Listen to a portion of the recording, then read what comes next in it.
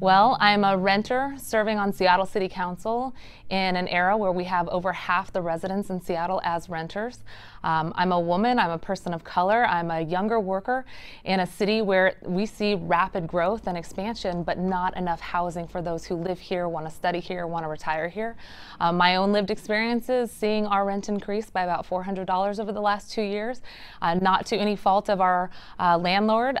They're actually very responsive, but because there is not enough housing here in our city, we see increases in the cost of rent and decreases in the availability of options in folks in Seattle, and that has to be addressed.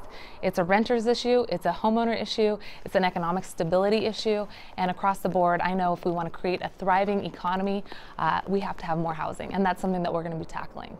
The most important thing we can do is create more housing options, both renter options, first-time home owner options, options for those who want to buy their second or their third home.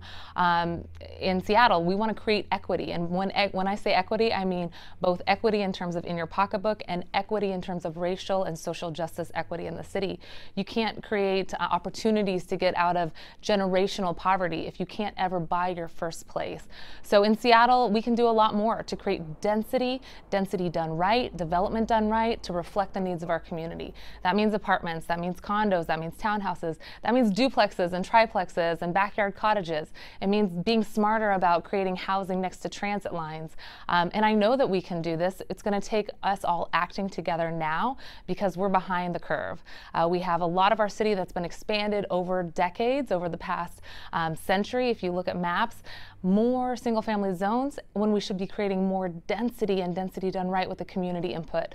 We have to have the ability for those who want to work here and retire here, to be able to raise a family here, to afford to live and stay here. That's good for our health. It's good for the health of the environment as well when we're not commuting for long periods of time, and it's good for social cohesion. People going to parks, going to playgrounds, hanging out with their friends and family in the city instead of being pushed out.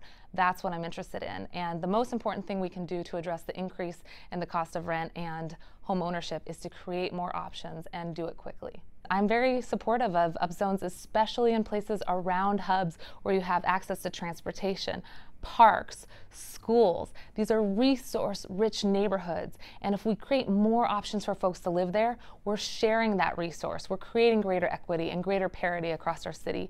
And where we live and our zip code, our race and ethnicity, we should be able to see greater shared prosperity, and that's something I'm interested in.